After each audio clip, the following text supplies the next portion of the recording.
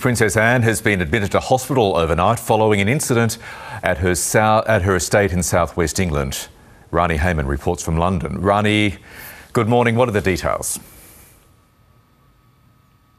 Good morning, Michael. Well, Buckingham Palace has released a statement saying that Princess Anne suffered minor injuries and a concussion at her Gatcombe estate in Gloucestershire in southwest England.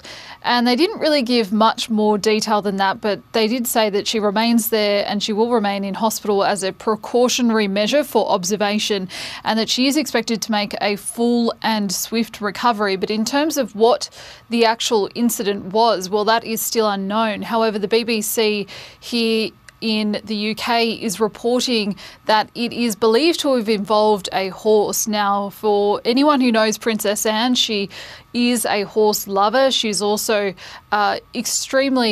she's had a lot of achievements in equestrian sports herself. She was the first royal family member to participate in the Olympics in 1976. So she really does enjoy riding horses and being around horses. And she's also one of the most active members of the royal family, most recently with both King Charles and the Princess of Wales, Princess Catherine, both receiving treatment for cancer. She has been quite active in and around the world in royal engagements. However, this will now put her out of action for at least a few days, is what is believed to be the case at this point in time, and she is in hospital right now. However, it is understood that she will be making a full recovery. King Charles says that he hopes that that is the case, and he is sending her love to her, as is the whole royal family. We wish her a speedy recovery here too. Rani, thank you.